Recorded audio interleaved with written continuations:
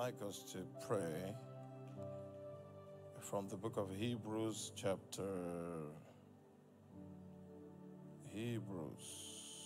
12,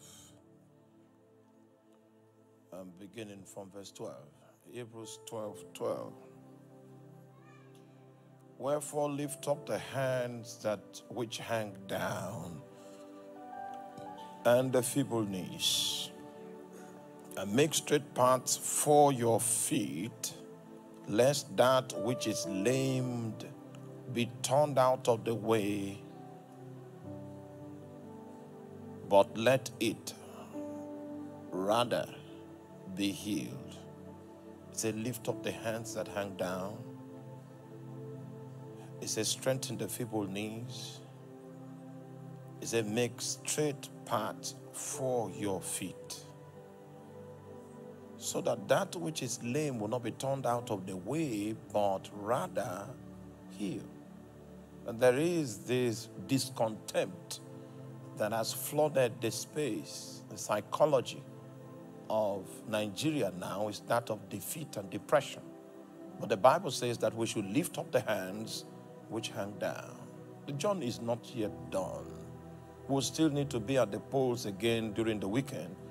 And at this rate of depression, it might be difficult. So we want to send prayer to diffuse this defeatist spirit that is on the hearts of men. It said, lift up the hands that hang down.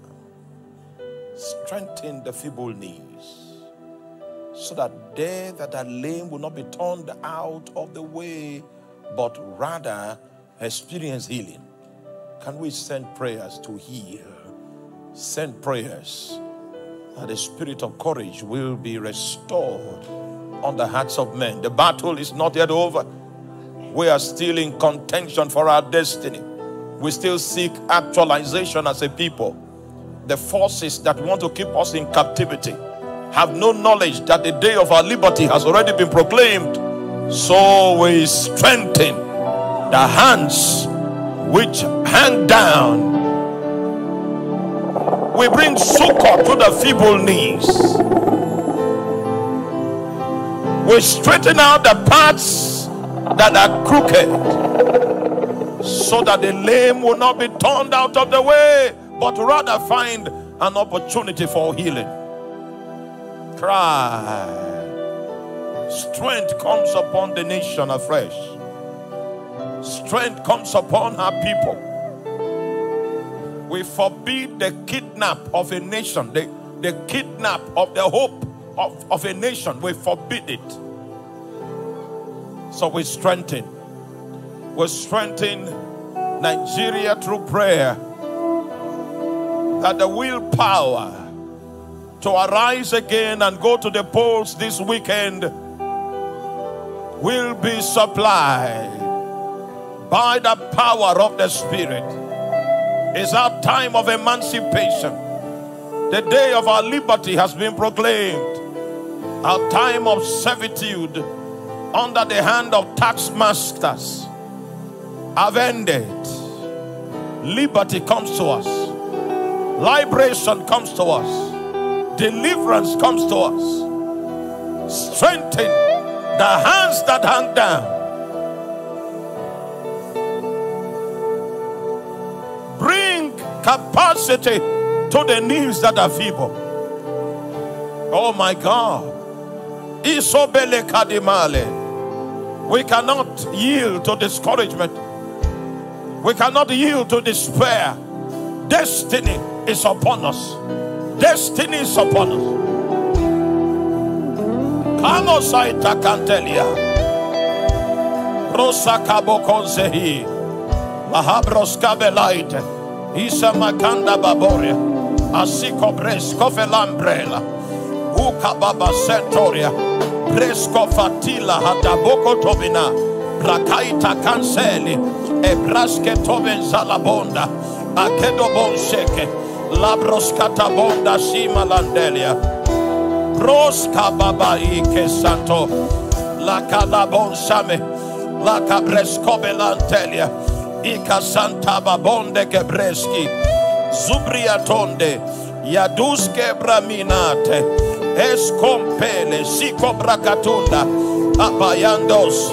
Prescotelaike. Rakatamina salea. Enkobonkondo. Iskabreska lababonde. Alaguria. Ala shamanata. Ala keskombradi. Ala shamba sanda baboria. Esikobre. Mantabre. Yakasandoria.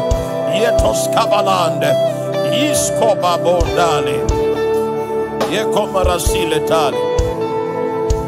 In the name of Jesus. I think it was like 5 years ago, 5 years, yeah. I was still working in Lagos.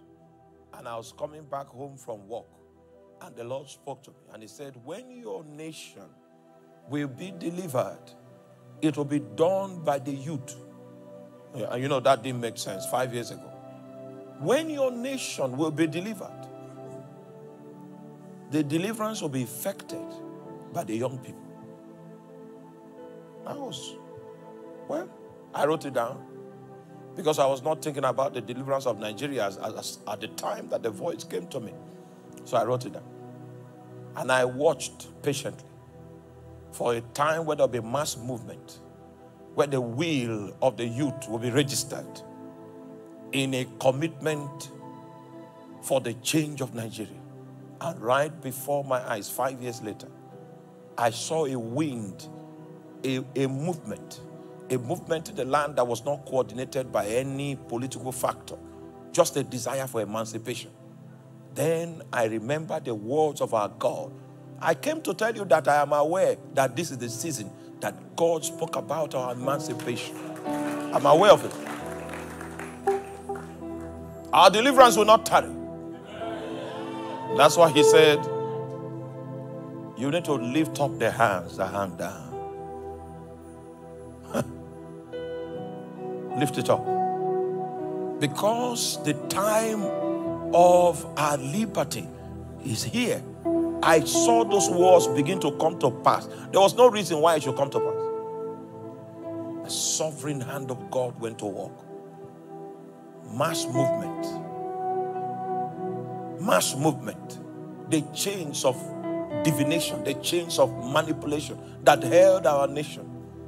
It broke. The ability to regulate everyone and keep them in line so that their bidding will find expression. That manipulation failed.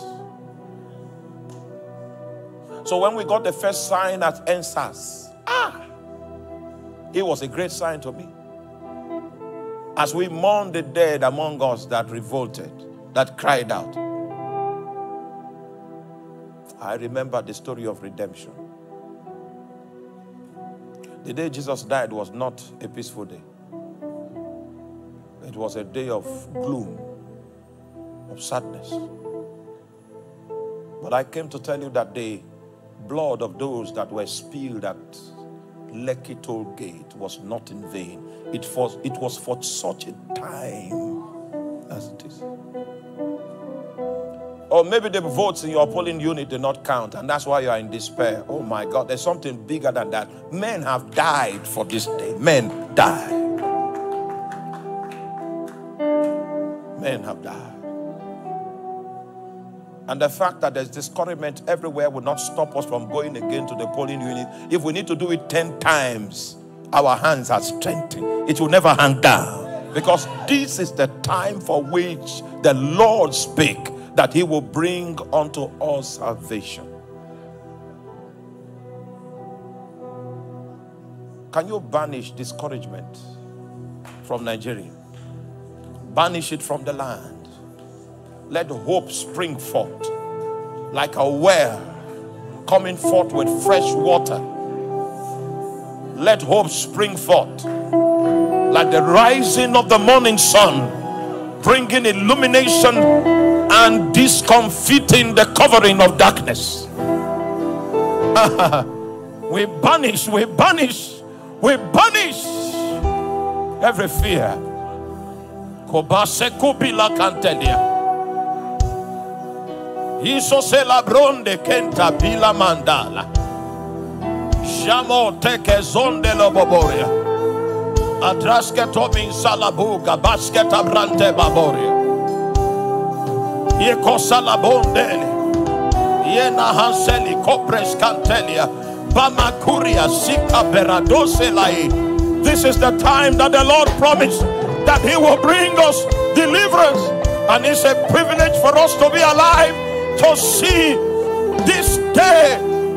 The forces of darkness, they contend. The forces of light, they contend. Oh, but the umpire seated in the heavens, He has proclaimed that our liberty will yet find expression. So let every hand be strengthened. Let every feeble knee receive ability. Because the time of our redemption, the time of our emancipation is upon us. No one is allowed to be feeble, because the trumpet of victory will be sounded in our hearing during the course of this year. God will restore. He will restore the years that the caterpillar, the years that the cankerworm, the years that the palmerworm, the years that the locusts have eaten.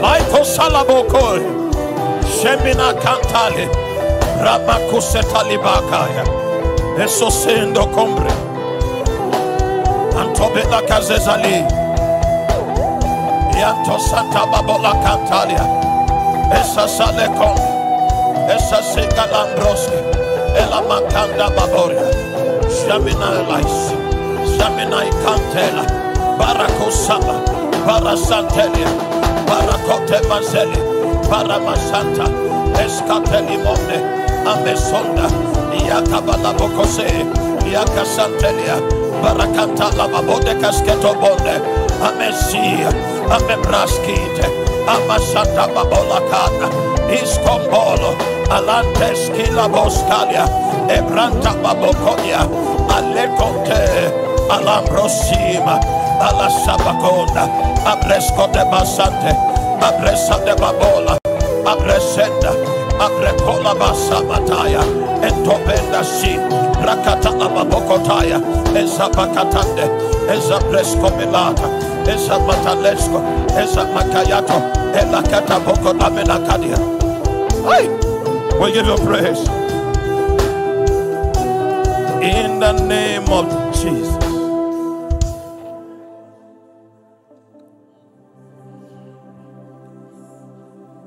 You see, when God calls you into the labor of a watchman, He gives you clues. He gives you a few clues about the times, about what to look for. So the last time, I've said it again and again, not in secret, but in public, that the Lord said I should watch the time when this our airport will be reinstated. I should watch it.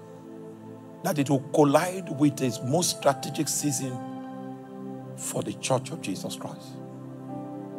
You know, it was opened briefly, shut down again. But, is it last week? Last week, yeah. The final approval to open it. I've been watching for years, He said, when you see that sign, when you see it, so I watched for years. He gave me 6 signs, and I think I've declared them to you. I spoke about the flood. You remember that time? Yeah, I spoke about the flood. And that was one of the signs that it was going to happen. It was a sign that the time is drawing near. But when I see that the airport is cleared for civil aviation service. So it was cleared last week. And all the signs the Lord gave me to watch have been accomplished. All. So we are not waiting for the generation of our children for our deliverance. The thing is now. It is now. So we want to tell the Lord, we believe you. Do your great works. Sometimes it's by a strong hand that he brings his counsel to pass. It means there are stubborn people on ground that want to resist him. So he uses a strong hand. Sometimes it's by signs and wonders. He uses the supernatural to upturn the counsel of the wicked. Sometimes it's by an outstretched arm. That means he goes beyond himself. You know that this is God. You cannot trace it to the work of man, an outstretched hand. The type that he used to render the Red Sea naked. He has so many options of how to restore that which he has allowed fallow for the demons to play with. When he rises up, it's either by a strong hand. What is the prescription that Nigeria needs? No, we need an outstretched an outstretched arm. Something stronger than beavers.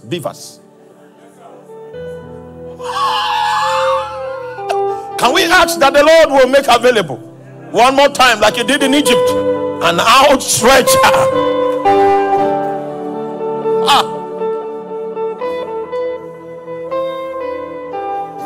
We appeal to Zion. Kobai se la monda. Jelibo combres cavila. Moseli la cobila. Shemina Koria Baba Santo. Mabrescata Kubelance Laika. Prakasanda Babonde. Askebo Sominande. Azai Compara. Azanta Babonde. Iata Makanda Babosala. Escobonde. Escabrecatalia. Escamansale Boconde Brela. Ambesico Banda. By an outstretched arm, that it might be evident to all that your hand has wrought salvation unto us.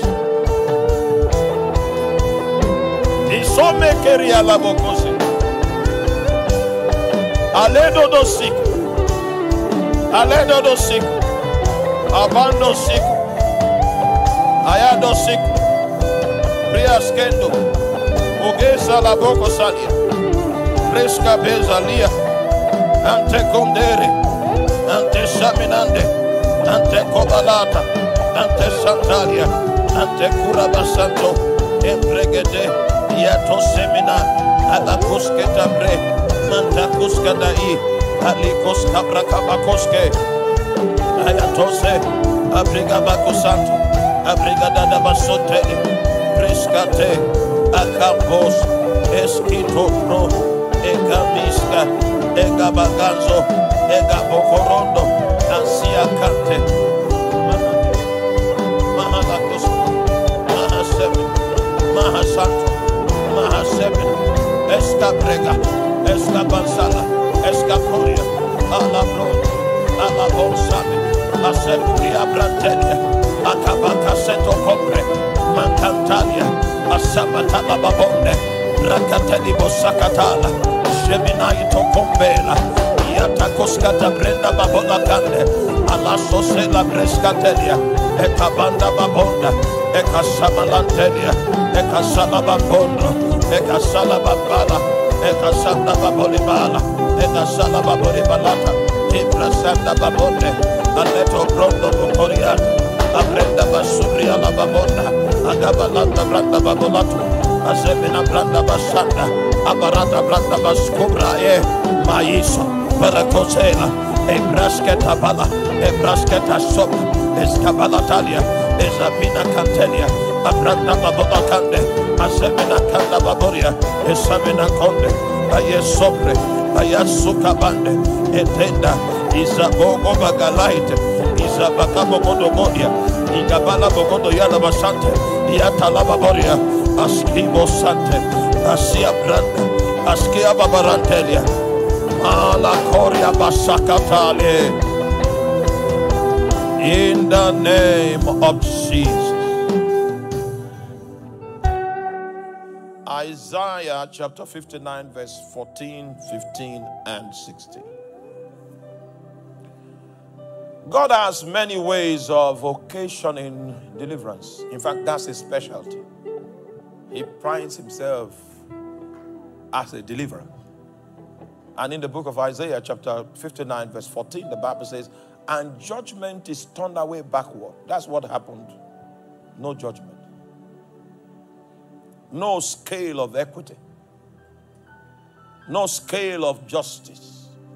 And when there is no scale of equity, no scale of justice, there is no reference point with which we can measure accurately.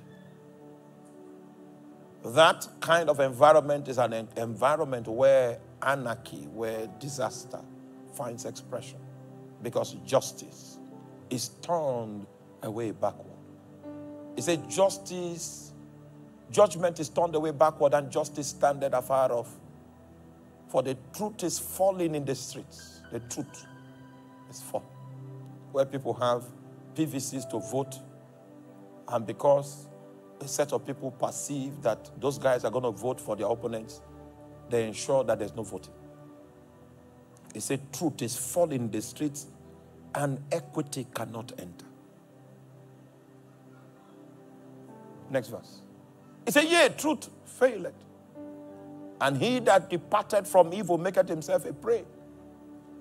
And the Lord saw it, and it displeased him that there was no judgment. 16. And he saw that there was no man, and he wondered that there was no intercessor. Therefore, his arm brought him salvation. So normally God deploys his outstretched arm when there is no justice in the land, when truth has failed, when equity can no longer be part of our dwelling, where injustice is now our justice, where falsehood becomes our truth. In such a situation, it means that the systems of Babylon are beginning to be established in the territory. So God will need to do something drastic, something he doesn't do every day. He will need to do it in that situation. And that's where he deploys the resources of his outstretched arm. I've been studying and praying and trying to find out what is suiting for the Nigerian situation. This was the scripture I found. His arm brought him salvation. His what? His arm brought him salvation.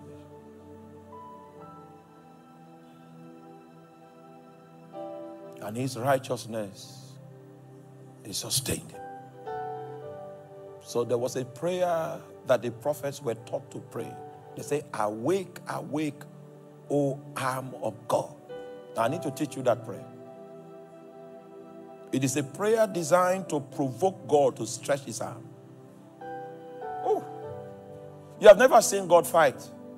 You will see it. You will see it not too long from now. You will be privileged. It will go on record. That's something you should tell your daughter, that in the days of the arm of God.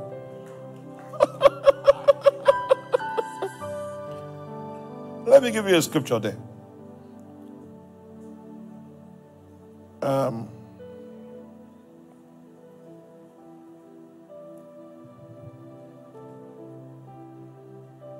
Awake, awake. Isaiah 51. Okay, let's do verse 9. This is the prayer prayed to release God's arm. This is the prayer for Nigeria now. Because when you notice that judgment, justice, equity is no longer part of our civilization, then we need to call the ruling hand of God from heaven to destabilize the system and to establish righteousness. He said, awake, awake, put on thy strength, O arm of the Lord. Awake as in the ancient days. In the generations of old, art thou not it that had caught Rahab? These are the records of what the arm of God did. He caught off Rahab. What did he do again? He wounded the dragon. Now, when you look at this, our own case, it doesn't look like Rahab. our case looks like a dragon. Because when you are deploying the hand, you need to tell the hand what to do. This is not a situation of Rahab. This is a beast. A beast trying to blot out every form of light so that we will become customary to darkness. Can you release the arm of God? Not just to wound. In this case, the arm wounded. No, we need something. Are you feeling what I'm talking about? we need something more terrible than a wound.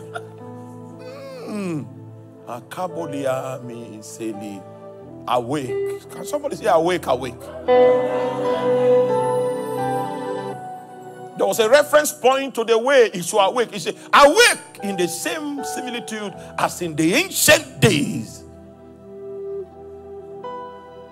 As in the generations of old. We have an estimation of what an awoken arm can perform. There are records, chronicles, in the ancient days, in the days of old. That's how we want you to arise. Not in any magnitude diminished from what we know that the hand can perform. Is it not you that cut off Rahab? Are you not the same one that wounded the dragon? Verse 10. Are thou not it which have dried up the sea?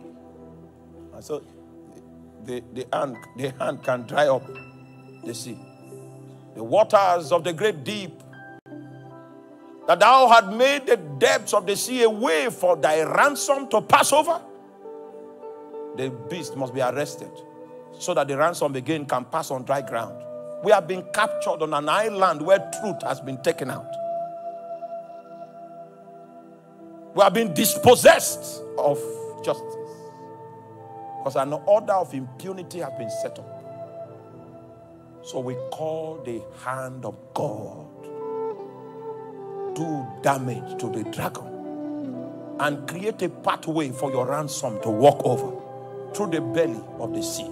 Another way, create for Nigeria. Let us see your hand and let everyone acknowledge your supremacy. Can we provoke that hand tonight? Awake, awake.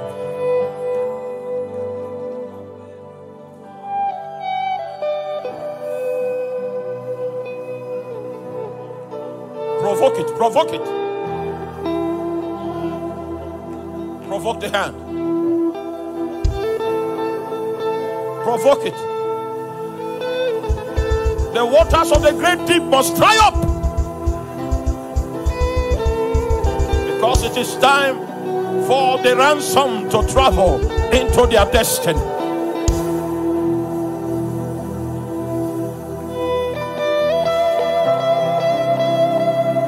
The days of our captivity have been measured in the balances of justice. It is God's sovereign will that we pass into freedom, that we pass into destiny. So awake, awake, awake, awake, awake, awake, oh arm of God. Kova Samarantelia, Mesukabres, Yekoba Masike Talimonde, Asabo Koria Bahasimo Saminantelia.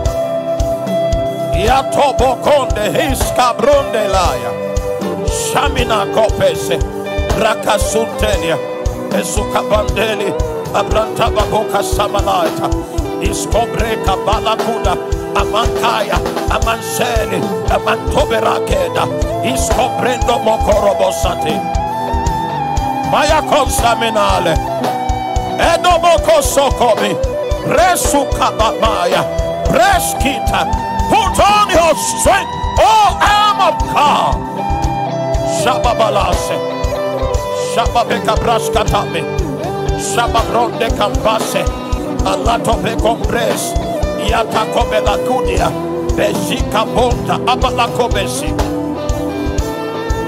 Yato Santoria, Raka Santa Babonde, Yakabasuke Baila, Embra Masuka Bahalatale. Asamentoria, Akambera Sante, Akabon Zelebonda, Akabasaitonde, Akelobande, Shabenatelia, Shabenakonda Babala, Askubra Katalia, Asama Kanteli, Abranta Babongos, Ibrahima Mama Sakaya.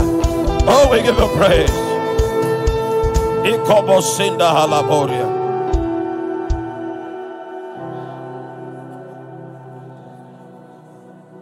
Finally, verse 11. Anytime the arm of God goes to work, this is what it produced. He said, therefore the redeemed of the Lord shall return and come with singing unto Zion. An everlasting joy shall be upon their heads, and they shall obtain gladness and joy, and sorrow and mourning shall flee away.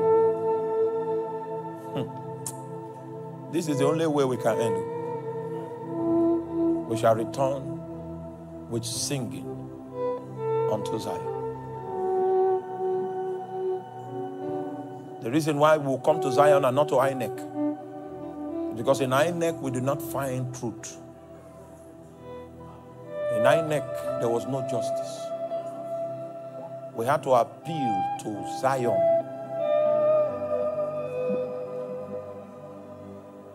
To make invalid, to invalidate the authority of INEC, so that he will bring a position that is contrary to, so that the redeemed of the Lord can what? Can return with singing unto Zion. For an everlasting joy shall be upon their heads, and they shall obtain gladness and joy, and sorrow and mourning shall flee away. Our prayers will continue until swearing in ceremony. Yeah, we will keep. Yeah, this is the time of deliverance. If our systems can no longer deliver justice, then we appeal to heaven. We request for an outstretched arm. Bring us liberty. Bring us salvation. In Jesus' mighty name. You may be seated. Welcome to the house of God.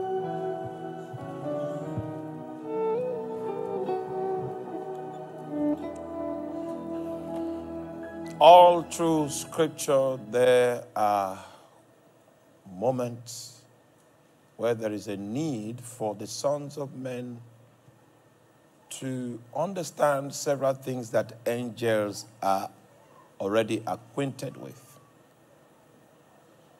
That is the kind of situation that we have in the book of Daniel, chapter 4, verse 17. There is a deliberate orchestration to bring an understanding to men that already exist among angels. He said this matter is by the decree of the watchers and the demand by the word of the holy ones, to the intent that the living may know that the Most High ruleth in the kingdom of men. You see, it's not a knowledge that humankind is likely to retain, the knowledge of the fact that the Most High rules in the affairs of men. And so there are some drastic things that God does in the course of history to draw the attention of all mortal kind to the fact that the Most High rules in the affairs of men. Hallelujah.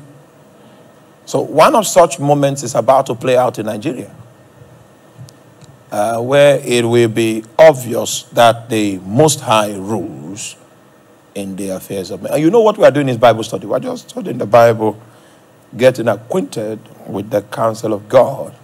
But you see, the Bible is so prophetic a book that you can understand your present by looking at the pages. If you are inspired by God, you could understand how to navigate your current situations using the light of the Word of God.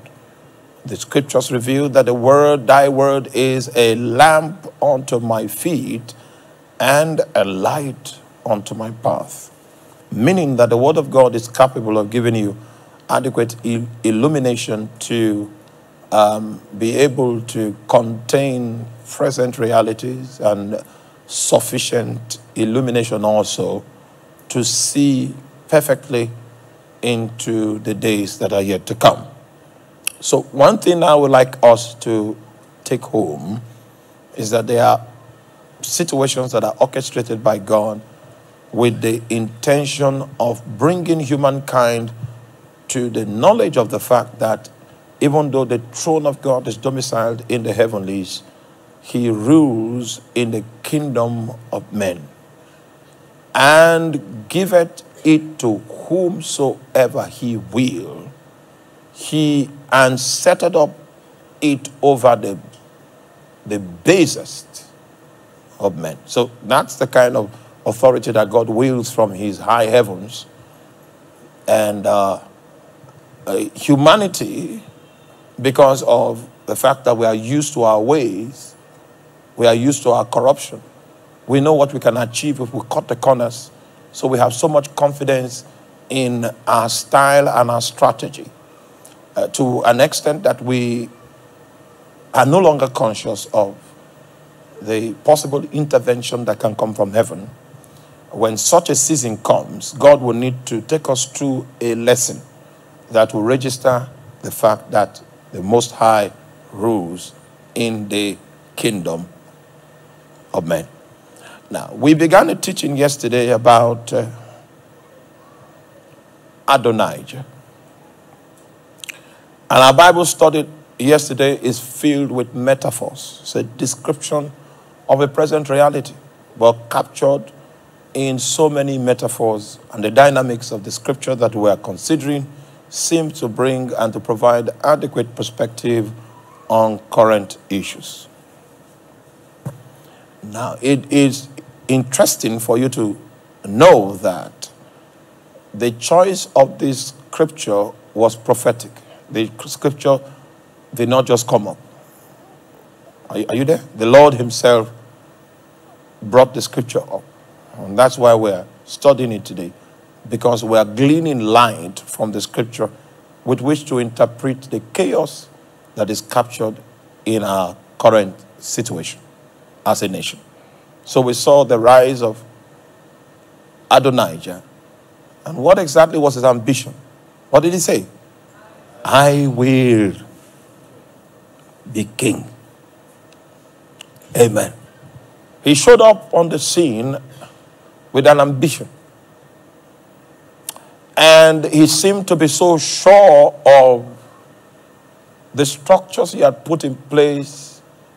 His boasting was somewhat like the resolve of the functionaries at the Tower of Babel. He seemed to have considered all the variables surrounding his ambition, and he couldn't see anything whatsoever possible that could stop him from being king. So he shows up, not because he's the most legitimate. I told you he's the fourth son. There were 4 other guys before him, even though 2 had died. So at least there was still 1 before him. If we're looking at the issue of legitimacy, then it should fall to the eldest. So he was not the eldest. So he had his own basis of feeling, of thinking, and of saying that it was his turn. I will be king. So we looked at that. And we saw all the intrigues. We saw his fine political strategy. We saw his system of reconciliation to mend all the fault lines that were created by his ambition. And his plan indeed was flawless. He had already gotten the attention of generals in the army. He already had the sympathy of Abiathar that was in the courts of the priesthood, a very significant figure in the religious world. Hallelujah. And so even some of our brethren in the vineyard had gone in the night to align, probably in exchange with some valuables. But at the end of the day, somehow Abiathar found himself in his camp. It's an intriguing political situation that we see here. But the only thing that Adonijah did not do is that he did not play what we call the politics of the bedchamber. The politics of the bedchamber is the dimension of politics that only the body of Christ, in partnership with the Holy Spirit, does in the most secret pavilion of kingdom influence. God is calling us as a church in the nation Nigeria to head for the bedchamber. As far as the political floor is concerned, it has already been annexed. In fact, the bugle of victory has already been sounded. And you could see diplomatic feasts were already going on.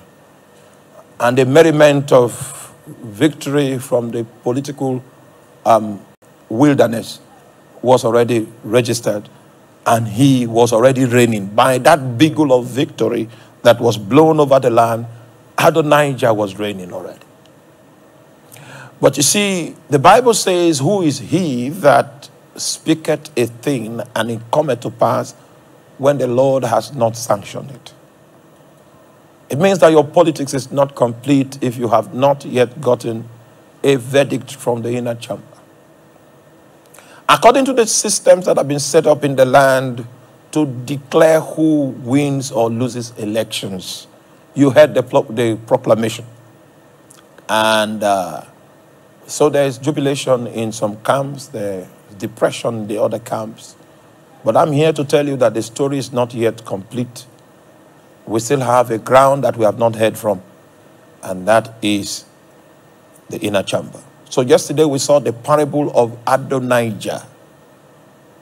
Now we want to go into the politics of the inner chamber. That's the title of tonight's delivery. The politics of what? The inner chamber. Fortunately for us, not too many will be admitted into the inner chamber. So the politicking of lies cannot survive in the inner chamber. We want to take our microscope and look deeply into the inner chamber in order for us to understand its politics. Hallelujah. I have a personal conviction, even though I'm not prophesying, but I have a personal conviction that this scripture will play out. It's a personal conviction. Okay? It says, wherefore Nathan spake unto Bathsheba, the mother of Solomon, hast thou not heard that Adonijah, the son of Haggith, doth reign? And David, our Lord, knoweth it not. That was a fracture behind Adonijah's reign. He was reigning without David. He had declared himself winner without the governor among the nations. His perspective of political leadership was polling units, polling booths, beavers machine. What's the other one? IREV and INEC. So he forgot that politicking will have to take you to before the presence of he that is called the governor among nations. Hallelujah. So he obviously forgot that. So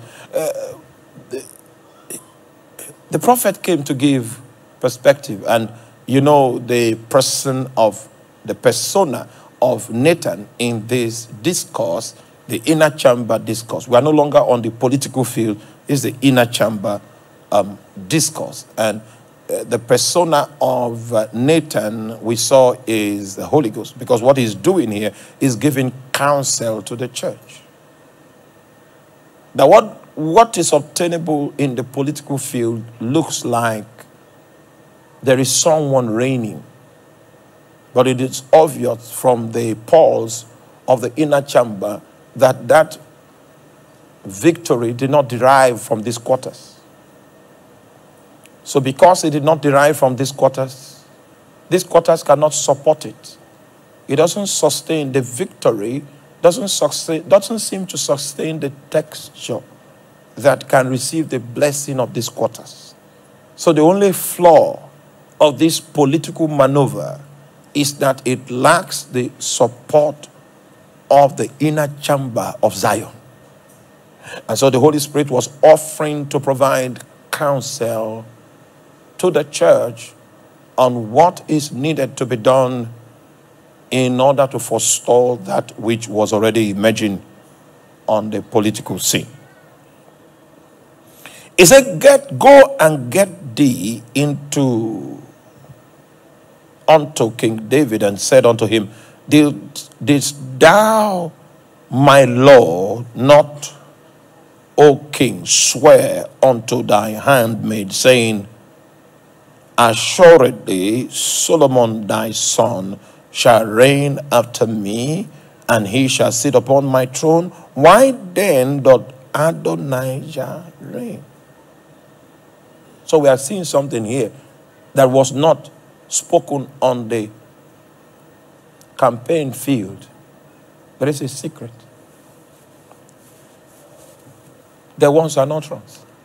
You know, I told you, when Adam failed, the only thing that Satan was afraid of was that God has the capacity to speak again.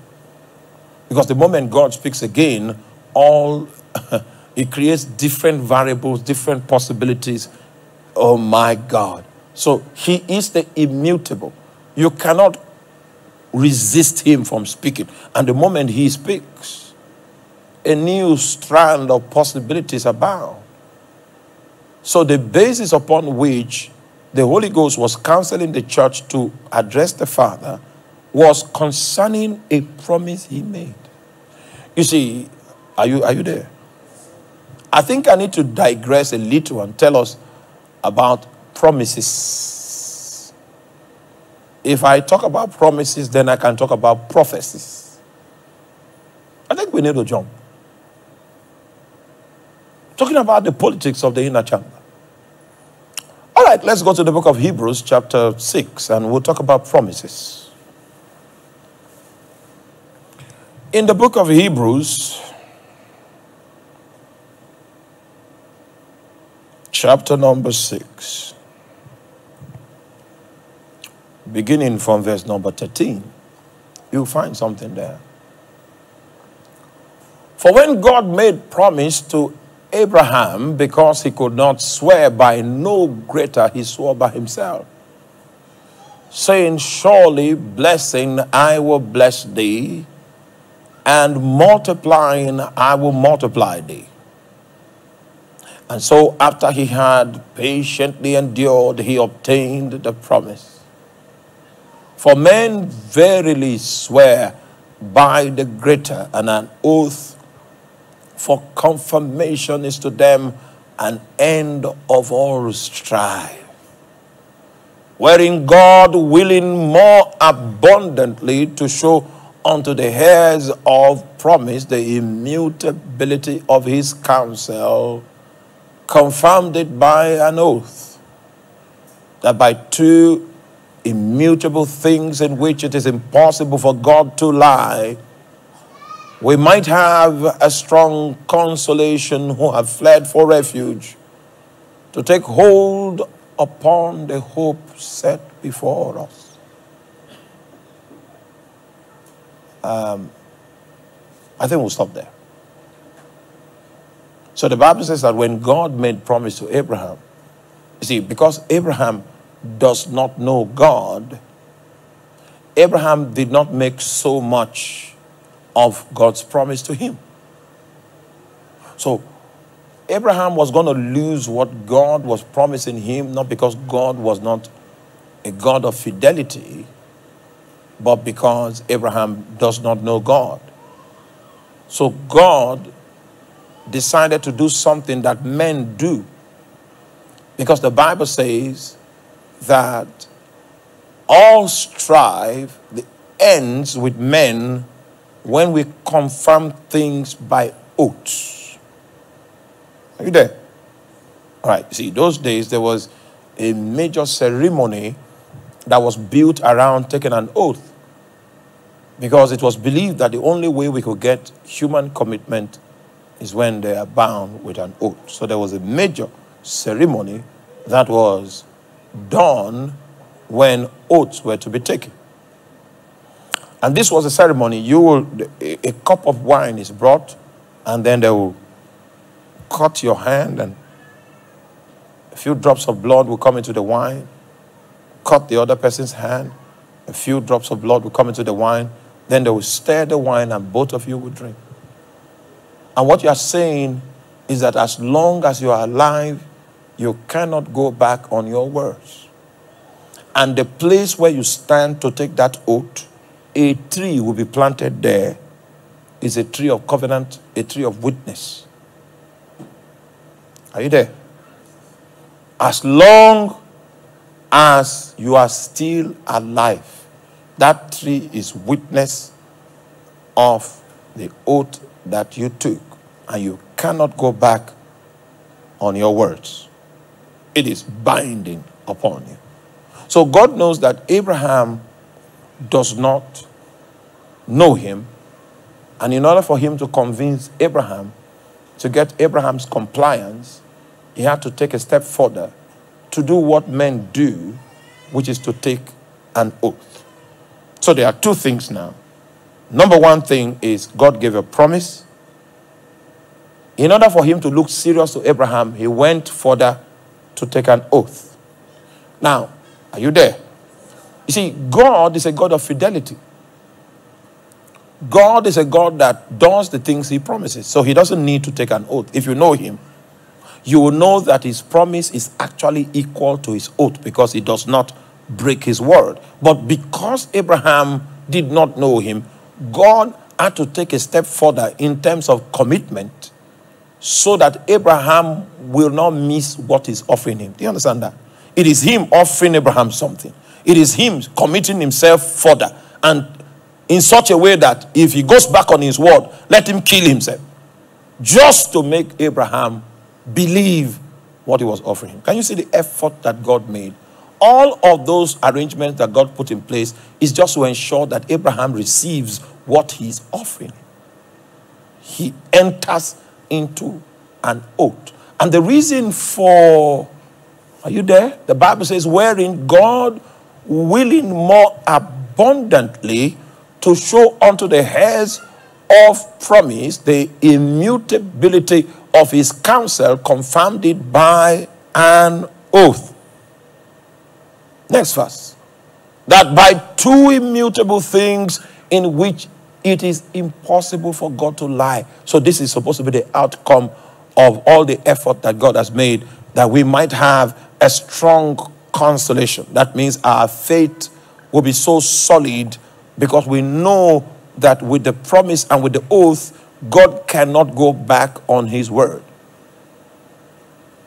So part of the requirements of spiritual intelligence is to confront God with the promises that he has made. When you confront God with the promises that he has made, what you are saying to him is, I was sitting on my own. You woke up, stepped into my space, and then I didn't ask you for anything.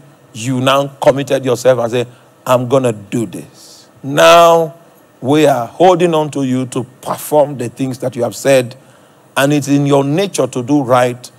And you are not a man that you should lie, neither are you the son of man that you should repent. You see, because of the responsibility that is connected to God's utterances, he doesn't speak anyhow. So if by any means he has gotten to speak to you, then his covenant is with you. It's as good as him coming to swear to you, because he cannot go back on his word. So when Nathan was counseling Bathsheba on how to address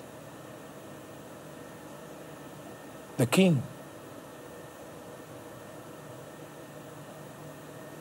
he encouraged her to reveal the fact that there was an existing promise and to challenge him with that promise. Hallelujah. Now, I remember it was in the city of Kano, we're in a prayer meeting. No, we're not in a prayer meeting. I was at home. You know, I told you about a long fast that I did. So long that my stomach was flat to the back. Yeah, so I got a feedback from God after like 9 months of prayer and fasting. 9 months of prayer and fasting. In fact, I don't know where I got that energy to do that kind of stuff from. But I just couldn't eat. And the days I tried to eat, I purged so much that I knew it was sacrilege for me to attempt sampling the aroma of stew. So it happened like 2 times. So I got the lesson and I left everything, food. Yeah. And I was growing lean as if I was going to die. But I did not eat anything. All right. Sometimes I'm given liberty to eat a little, so I eat. And sometimes I'm just given liberty to drink malt. You know malt? And that's what it is. And I continue like that for months. And then I had an encounter. The Lord now said to me, in one of those encounters that I had around that fast, that he's going to give me a job that I won't go into full-time ministry. If you know me while I was on campus, I was a radical for Jesus. You can't stay one day without seeing me come around with the gospel. I was a strange guy, you know.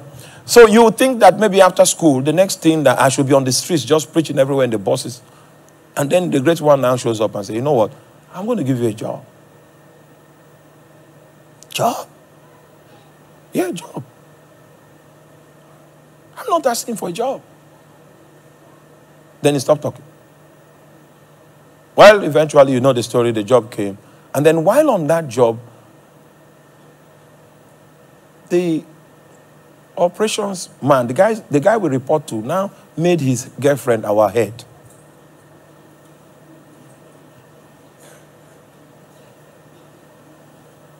She doesn't know how to operate the system. She doesn't know that you even need. Those were the days where internet was not in this city.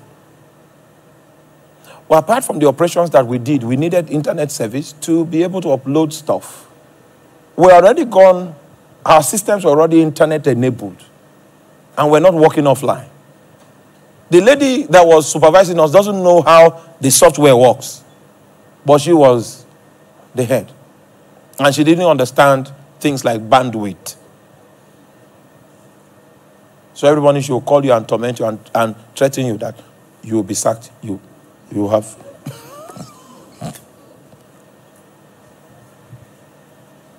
So, and we used to fear her. So one day I now said, let me go and report her to God. Just I was reporting her to God, praying for like 2 hours. Then God now asked me a question. He said, who gave you this job? I remember the encounter. The encounter that I had with God about that job, it took place before the organization was formed. Do you understand that? I got an encounter with God. The Lord sent me an angel to minister to me before our organization was established. So I remembered, okay, oh yeah, you gave me the job. Then I now thought, I said, wow, it was God that gave me this job. You see, the fact that I knew, do you understand? It came to my memory that it was God that was responsible for the job. The next time the lady called me, she said I should go to Lafayette. I said, oh, that's great, I'm going to go. But you know what we need? I need a Hilux van that is fully air-conditioned. I need security. The road has been terrible. Maybe a detachment of soldiers or police people to, ensure my security. I got a young wife now, and so many things have changed. It's unfortunate, but it has changed. That call didn't end. She cut it. And she never called me again. Just because God reminded me of the fact that he gave me a promise. And that promise has manifested. And he's the one behind it. All right? So anyone that is intimidating me in that space, he's the one to answer them. He changed my life. The Bible says, by two immutable things in which it is impossible for God to lie. So one of the requirements of spiritual intelligence is that we bring the promise of God back to God. If it came from God, take it back to God. And that was the counsel that Nathan gave. And when Bathsheba went before the king, she confronted him with a promise. Did you not say that my son Solomon will rule after you? Hallelujah. But now, a politician has kidnapped the throne. It's not only human beings that can be kidnapped, you see. The hope of a nation can be kidnapped. A crime of kidnap has taken place. Adonijah now reigns. And you see, the courts of heaven in the bedchamber were silent about. It was as if the news she brought, it was as if they didn't know. Adonijah has kidnapped the entire process. Adonijah has received honor of a victor. Adonijah is currently doing consultations on how to entrench himself. He reigns, which is contrary to thy counsel. It will interest you to know that we have a prophecy. We have a prophecy. And in a prophecy, especially a prophecy that unveils the destiny of a people, you will find embedded in it a promise from God. A promise for which God is willing to be committed. And the prophecy that we have as a people is that the destiny of this nation is in 2 seasons. And 2 different principalities will be responsible for administering the seasons. A time of corruption, where Nigeria will be known all over as the headquarters of corruption. And I think we hit that level of recognition about 3 years ago. We became the headquarters of corruption in the whole world. That means when people marry, we marry by corruption. When people are buried, they are buried by corruption. Do you understand what I'm talking about? When people get employment, most of the employment is by corruption. Huh? Even people's ages, age is corruption.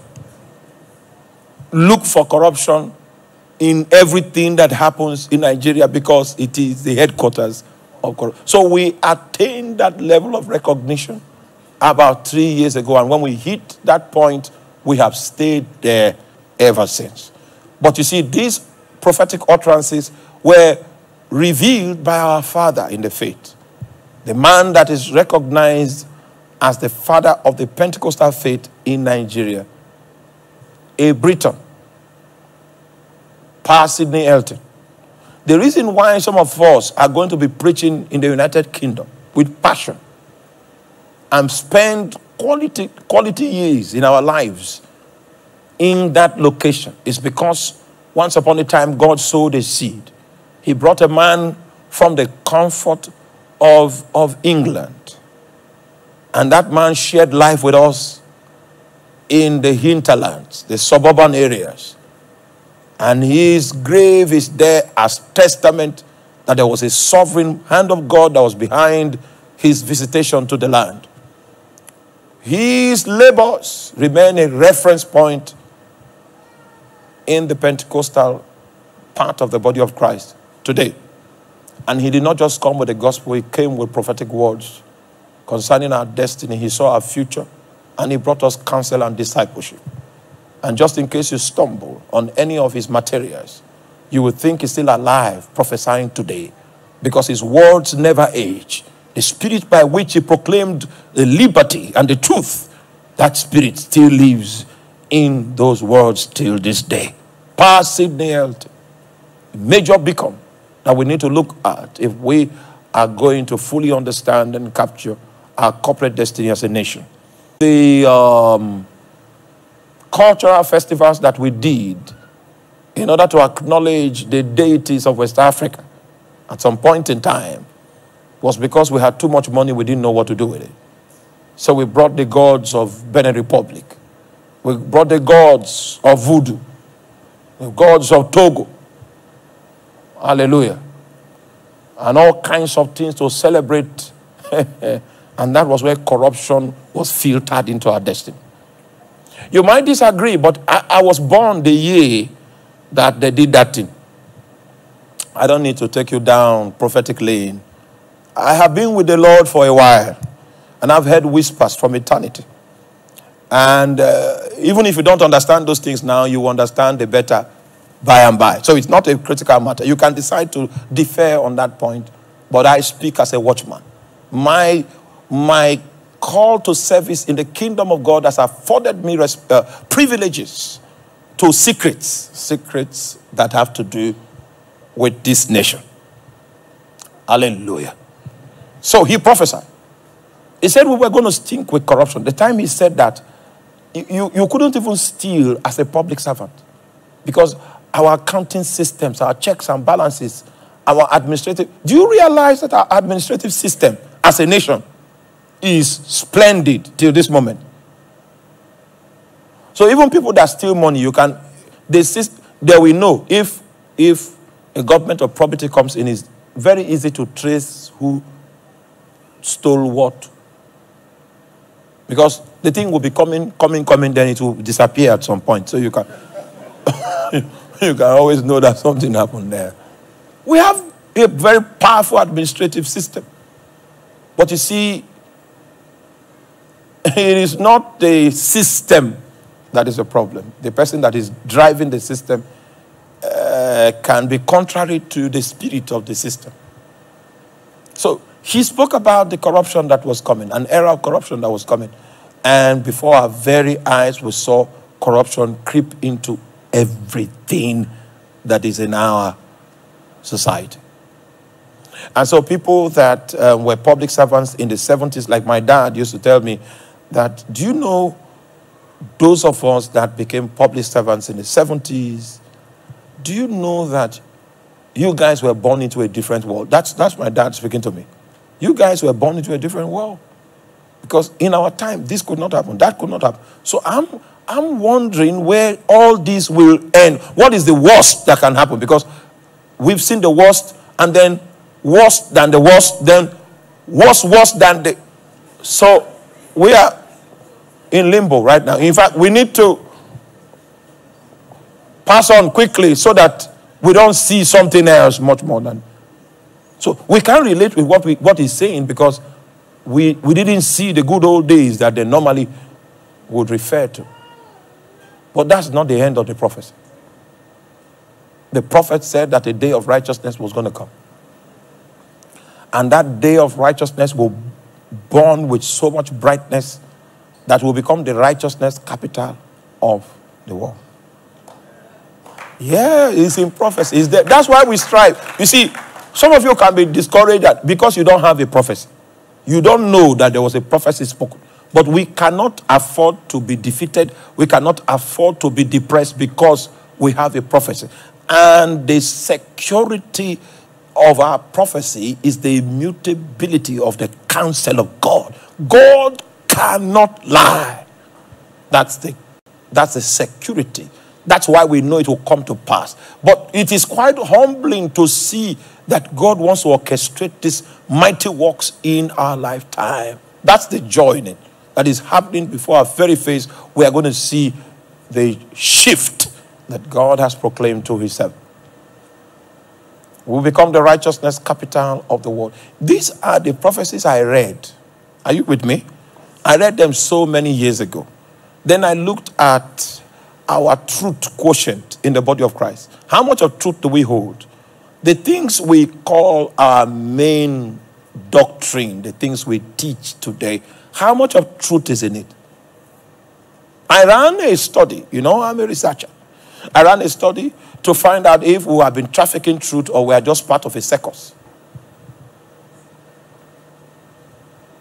And the only way we can trace the journey of truth is to find the teachings of Jesus and find the teachings of the apostles. And then compare what we have with what they have. So if we have practices in the body of Christ that we cannot trace to Jesus, we cannot trace to the apostles, that they did it regularly, there is an introduction into the line. And that introduction cannot be sponsored by the Spirit of truth. Are you still with me? So he said we'll become the righteousness capital. Meaning that the kind of ministry in the body of Christ that supported the generation of corruption, are you there? It's not the same kind of ministry that is going to be in place that will support the generation of righteousness. That is, you can deduce that logically. So we needed to become uncomfortable with sin, uncomfortable with compromise, and teach people that the meaning of discipleship is to be willing to make sacrifices required to perpetually obey the Spirit of Jesus.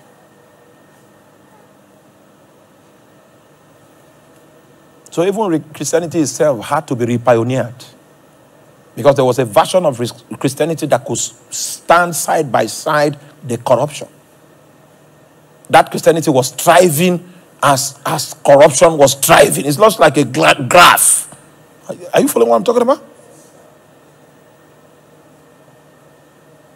The Christianity was prospering alongside corruption. Meanwhile, these are two things that are supposed to be inversely proportional. If true Christianity is thriving, then corruption should be going down the graph. But if the two things could prosper, it means we need to check the Christianity that supported that corruption. It is false. It is false. The Christianity of compromise that could accommodate the activities that Satan was building in the realm. It is that kind of Christianity that doesn't challenge iniquity, that created atmospheres for this situation where truth is falling in the street outrightly. Equity can no longer enter. Meanwhile, the Bible says concerning the anointing of the Messiah, that the anointing makes him love righteousness and to hate wickedness. That's what we call the spirit of blazing holiness. And it's only that kind of blazing righteousness that has the capacity to exalt a nation. Are you still with me? There are some money you should not receive. Not because you have money. But in receiving such money, you have traded with your soul. You have revealed that you can be bought. You have revealed that you are without conviction. And a man without conviction cannot change anything. In fact, you are part of the problem. And the day where falsehood is institutionalized, truth will sound like error. Because everybody is used to compromise. When you come and begin to paint a picture of moral rectitude, you will look like a Jew. So truth is falling in the streets, the Bible says, and he that speaketh the truth maketh himself a prey. It's an endangered species. Everything is arrayed against a man of conviction. But you know something? Conviction doesn't stand alone. God backs it up. God himself. He backs it up. It will come by a fight, but we always already know how that fight ends. Because the hand of God will not allow truth to fall in the streets. And so the counsel that Nathan gave is for her to begin her discourse by a promise.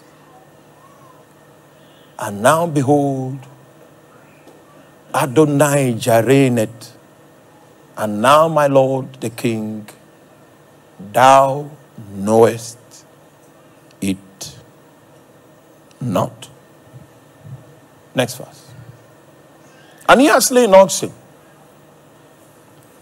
and fat cattle and sheep in abundance. And he has called the sons of the king and Abiathar the priest and Joab the captain of the host. But Solomon thy servant has he not called.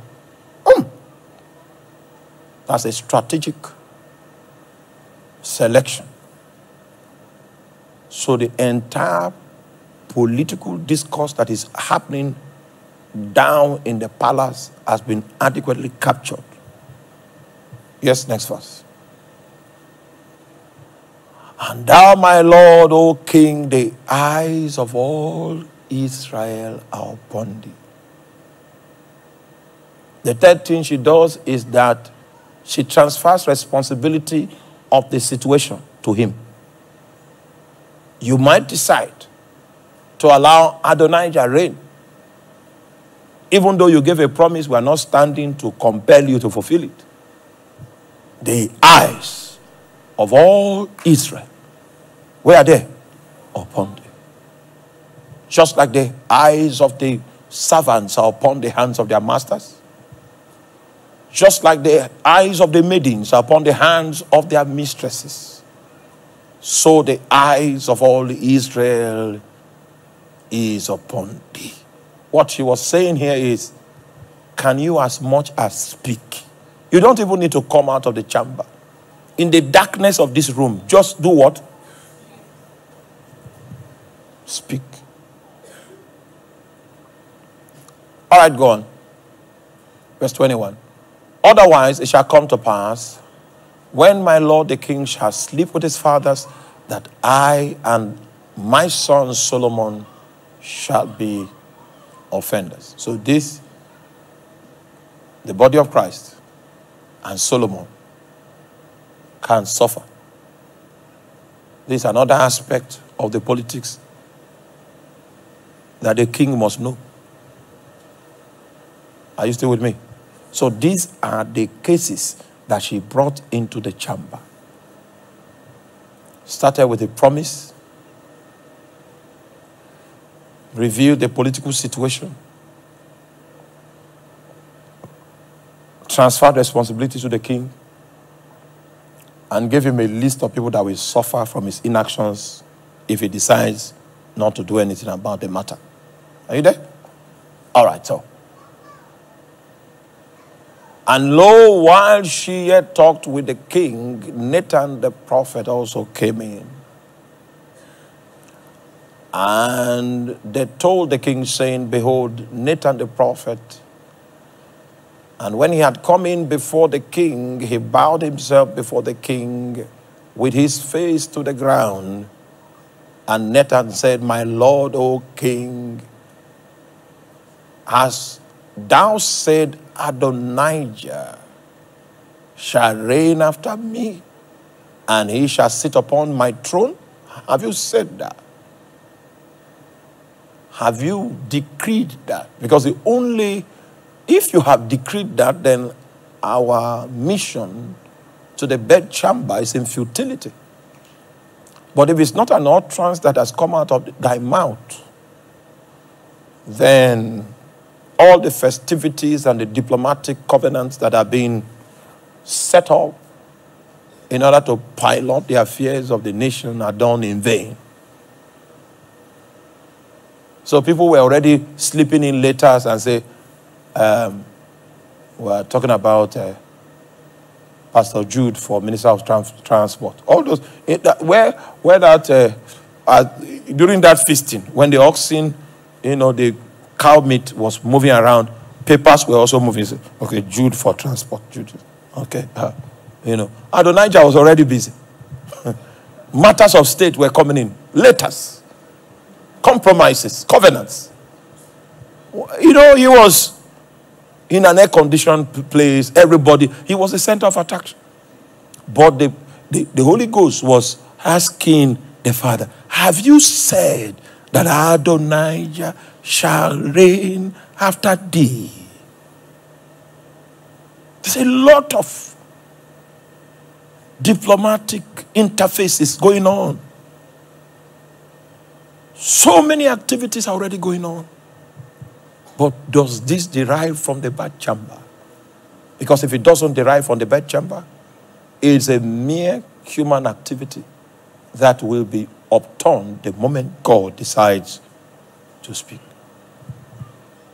For he's gone down this day and has slain oxen and fat cattle and sheep in abundance, and has called all the king's sons and captains of the host and Abiathar the priest, and behold, they eat and drink before him and say, God save King Adonijah. I'm imagining how that day was. They were already assorted meat. It was when I went to Kenya, I saw camel meat. Camel. Hey. How many meats did I see that day? Strange meat. And because, my custom is this, when I find a delicacy I've never tasted, you can be sure that I am interested in it. I am interested. So they brought all kinds of strange meat that day. So if I take one and snap it, send to my wife and say, you are not present here, but there's camel.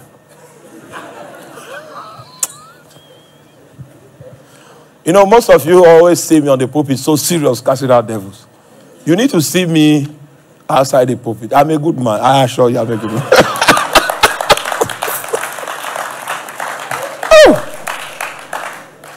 The guy was, Adonijah. But even me, thy servant, and Zadok the priest, and Benaiah the son of Jehoiada, and thy servant Solomon had he not called. So some people were deliberately excluded. So it was not an inclusive government he wanted to run. He had already marked out his enemies and he was waiting for the right occasion to strike. The prophet Nathan is still asking a question. Is this thing done by my Lord the king? Thou hast not showed it unto thy servant? Who should sit on thy throne, the throne of my Lord, the king after him? And the king answered and said, call Bathsheba. And she came into the king's presence and stood before the king.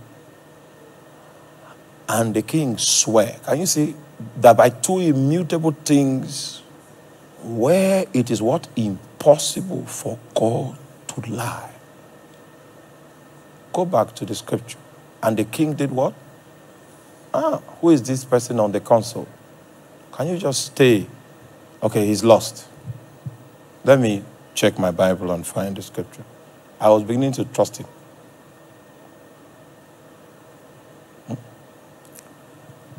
And the king swore and said, as the Lord liveth, that had redeemed my soul out of all distress, even as I swear unto thee by the Lord God of Israel, saying, it was not, this is beyond thy neck, this thing going on here.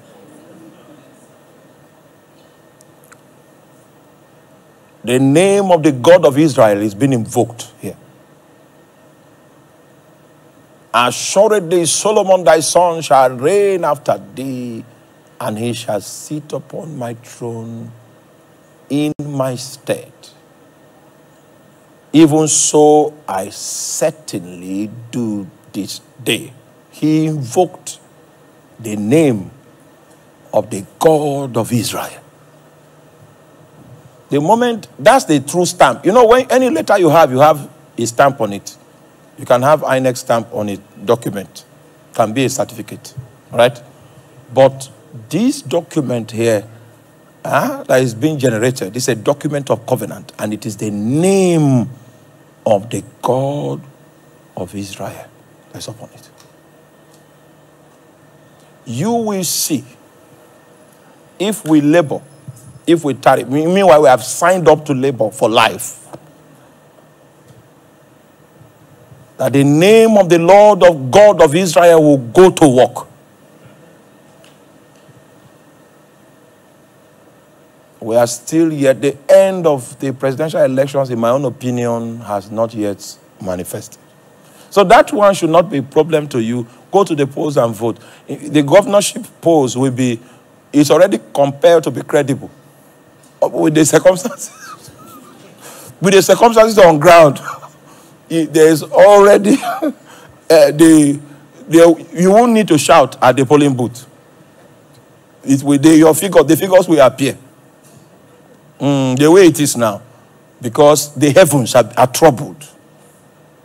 And from now till whenever, you begin to see things that were done in secret, in the palaces, at points, decisions were taken, those things will begin to come out into your UBC. When you begin to see those signs, it's an indication of the fact that the reaction that is taking place in the bedchamber is being superimposed on the politicking of men so that the counsel of God in the territory will stand. The reason, you know, I said it's a personal conviction. This, what I'm teaching you, is my personal conviction. I'm not prophesying, but this is what I believe. I believe that God will upturn the elections that just took place. It is my personal belief. You know, I am at liberty to believe something. I'm not asking you to believe it, but my own personal conviction is what I am reading to you from the Bible. What I'm reading to you. So let no man's heart fail him. Politicking is still going on in the bedchamber. And right now we have secured the attention of the king. He remembered that he's the one that spoke through LT. He cannot escape from it. We have brought it to open confrontation. Brought him to open confrontation with the utterances he gave us about our navigation as a nation and how that the day of righteousness is soon to break. So we are now asking again, are you involved? Is your hand behind Adonijah?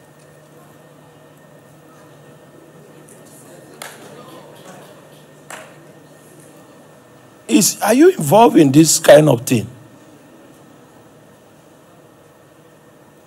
Because we know your way. You are the keeper of justice, the God of equity and judgment. You cannot identify with anything that is not emboldened in truth. Because you are light. And in you there is no darkness at all.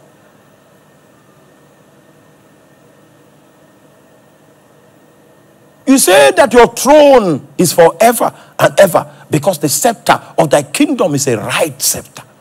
You don't rule with lies and deception. You don't need the legs of a man or the strength of an ox. You are a God of truth. And truth prevails under your government. The keeper of the just balances of justice, of judgment, and equity. We know your way. We know you are not with Adonijah. And so tonight, we have come into the chamber to ask that you speak by the name of the God of Israel. Speak. Speak. You know, Nigeria is a funny nation. Part of the things that makes it funny is that there were people that won elections here that never ascended the throne. Think about it.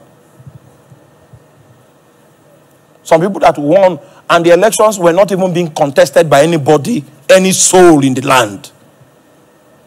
It was an exclusive machination of the bedchamber politics that blotted such names out of the hall of fame of the leaders in the land. A power beyond the stamp of our nation was responsible for upturning the implication of those elections. All the money that was spent for polling units, the materials that were printed, in fact, there were even buildings were built in the name of parties and politics, and all that took place. Nobody remembered all the money spent. The entire process was upturned by heaven. That's what we call an outstretched arm. It is beyond man. And that arm again we await in 2023. And that's why I raised that scripture in the book of Isaiah chapter 51. It says, awake, awake, put on thy strength, O arm of God. Are you there? Can you join me in the prayer? Because the arm of God is going to awake. I saved 25 minutes so that we can press. It might interest you that I had encounters with Jesus in my closet. Yes, I have encounters, sweet encounters with Jesus in my closet.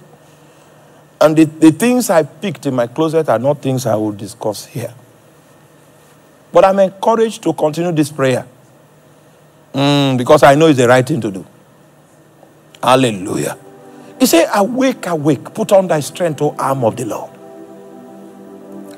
This is the arm that dispossessed Pharaoh of his palaces of government, rendered his rule futile.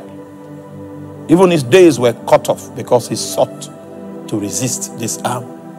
He said, awake, fuel yourself. Put on your strength, O arm of the Lord. Awake, as in ancient days, in the generations of old, art thou not it that has caught Rahab and wounded the dragon? Oh my, oh my.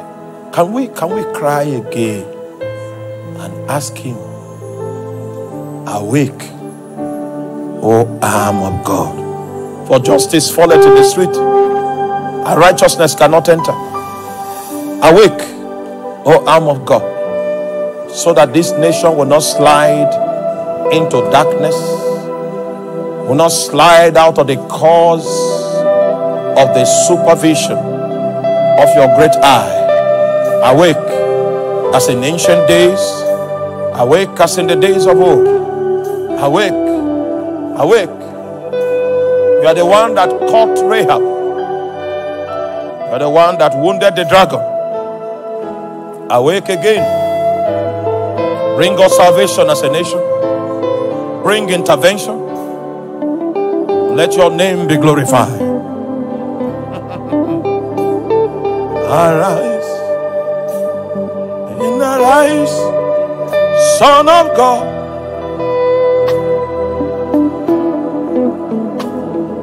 And let your enemies be scattered. Arise, arise, Holy One, and let your name be praised. Awake, put on thy strength. Put on thy strength, O arm of God. Iraso celebrante bakonda bababaya. Yeso combe sile mentoria. Shaminantoria kabasika bresco balahunde. Iakose kabarakuska teminaito cambrala. Sheminatose cabrisco fanenide. Gombre sekete begedahiko sabakuntalia. Lambro kosekete kombe la boboria sikabranta babalama. Asakoria braskita barama. Ensomo konde. Liko barakuse sa liko brasketami. Yala baba sotela. Escobregede. Jamakanda baboria. Anteko samalaite. Riska tabonda baratos kamenane. Esoko berazika brante. Jamina kaske tobria la babonda. We appeal to your bedchamber. We appeal to Zion. We appeal to God in heaven. Eso kendo borondo. Shamina selikadia. Antobela suka brante. Alantos compela bagada bogoze. Azizo zanatande. Antakola basanto. Jabalatose. Jabalakanda baboria. Atakonda basika. Rakasanta babondele. Ambrosketa bansala babodia. Alakasketombre. Asabina kada baboria. Asamantalia. Esosela branda babolakande. Alakosetebre. Ayakonta minala. Ransa de kontamina. Alekosketa branda babonda. Akabalata kasai. Akabala babosama. Akaseminaila. Akabanda babonde. Akasamabonda. Akasabria. Aseminala. Rakatanda babonze. Rekosamalatalia. Arabosande. Aramakanda babonde. Alamasabregadi. Rakosamatala babodakaya. Layakosamina laite. Rekonsabakunda. Alamosebria lababokatala. Enta maura. Asayiko brantelia. Alabronde kesamakuda. Alakoseta balakuda. Akabaladando semene. Embrekos kabalaya. Alesombe. Ikabresa, ikobaramantale, antekombela suka baba. Lord, we call upon your name. Yasomo konde, isokorobo konde, ilala konsetele, laikombaramosali, alabroskote makado konde, ikasamakadia. Nendo robo sokotolia yakan kombe sabakuria ekura basanto bresko tebinala ala koske tembre ke tabukala abez gobondo koselika brasketolia akadembro konde la habata iskompela disco brakamantalia asetombre gedila kabarata babondea iskabedo comparato ikabai sakantele ikabaisa somenante ebreskentoko biza na kedambre asamanta babora kabalaita eskombre parakasika parakabantale antobreska bekontama antobaruka semenante ambresko pelakinde ambreska balose ambresko samenande ambresko teliate ambresko parakonda ambresko setai ambresko samakondelia.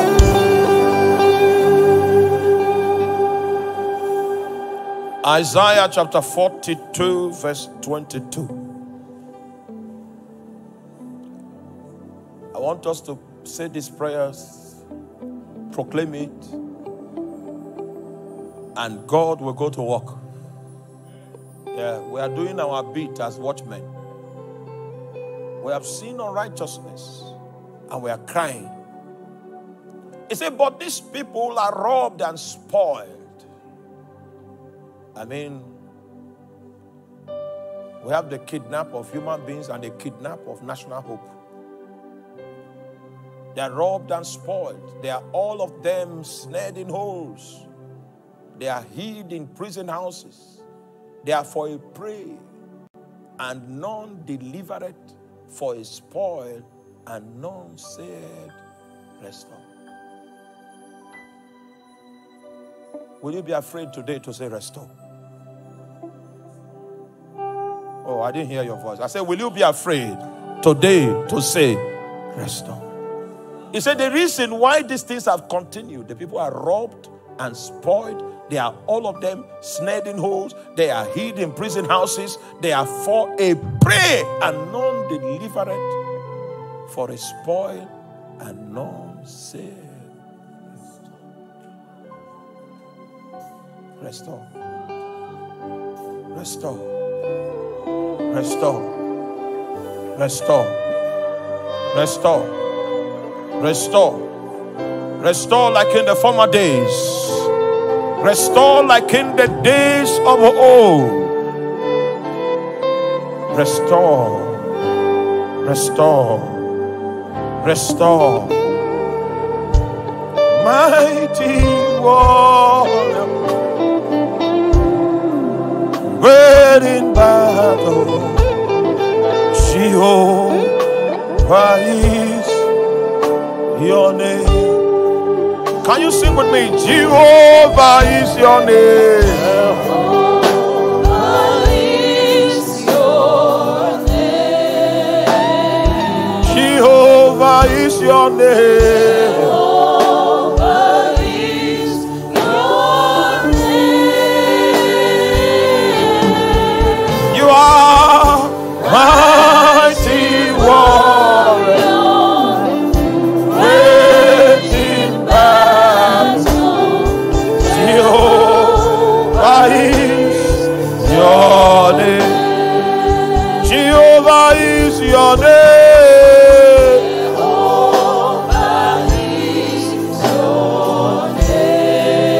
Jehovah is your name. Jehovah is your name. Hey, mighty warrior, great in battle. Jehovah is your name. You are the mighty warrior.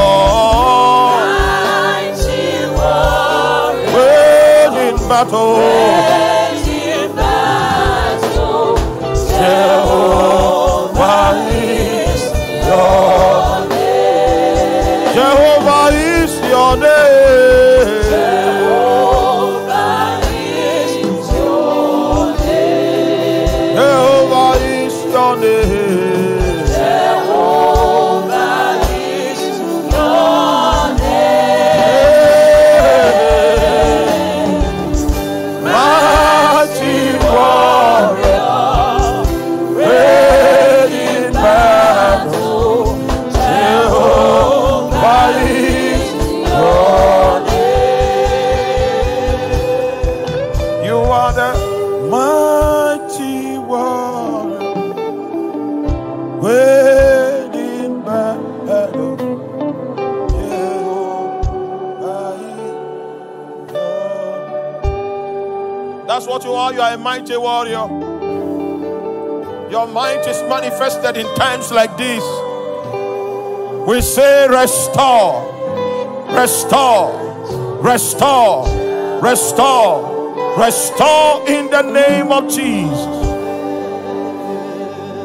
Restore in the name of Jesus. Restore in the name of Jesus. Restore in the name of Jesus.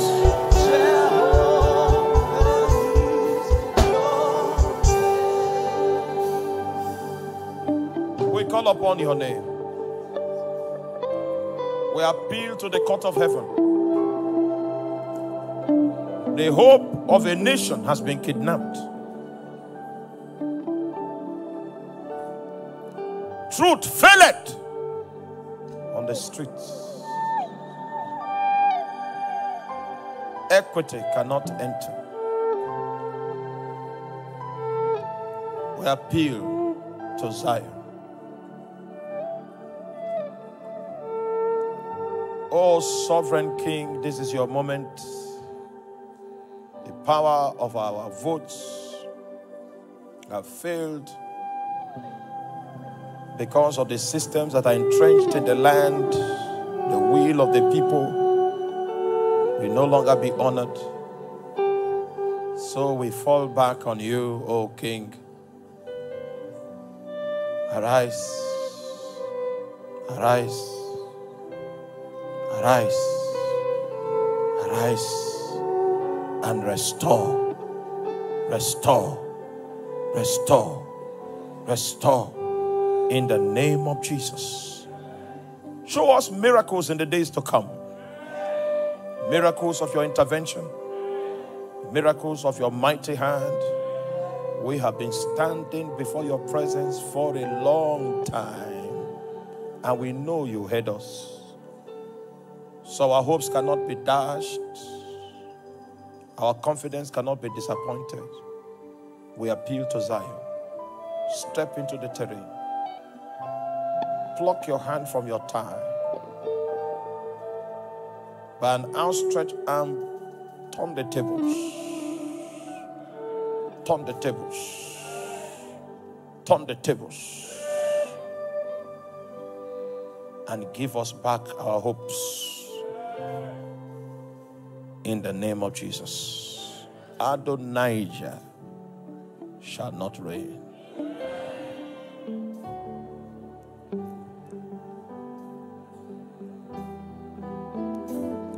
You are mighty warrior,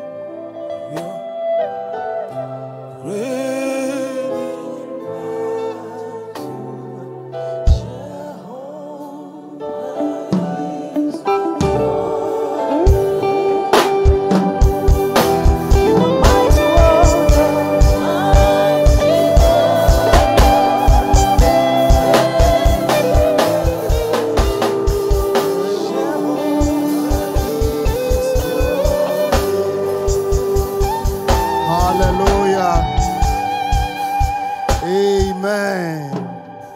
Can you say Adonijah shall not reign?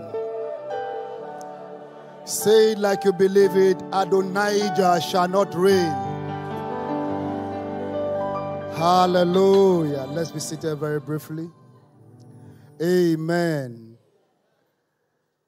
Amen. The rejoicing of the wicked is short-lived.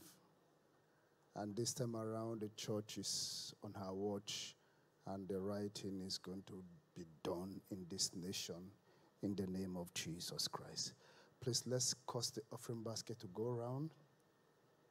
If you're streaming this meeting online through the various social media platforms and handles, the Lord bless you. You're welcome to church in the mighty name of Jesus Christ.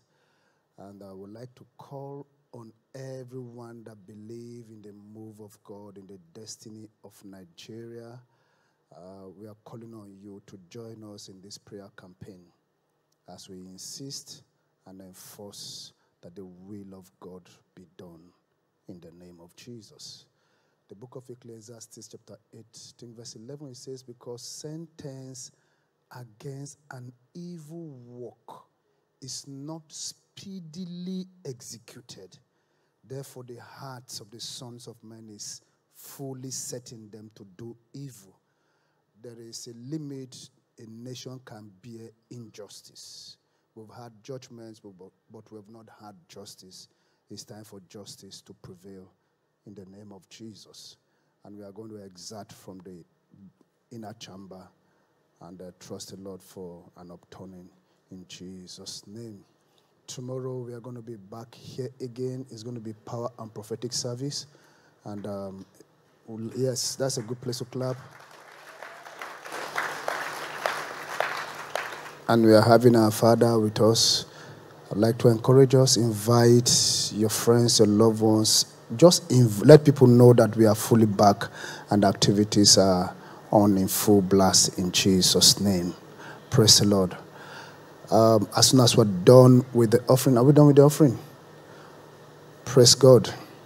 As soon as we're done with the offering, we are going to be seated for briefly, so we can have some other in-house dressing. Just like our father said yesterday, we'll be having about a 15-minute session to get us coming to perspective regarding the mind of God and where we are headed and where God is as far as the church of God in this territory is concerned.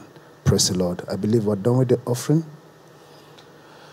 Media, please. Thank you very much. Can we just write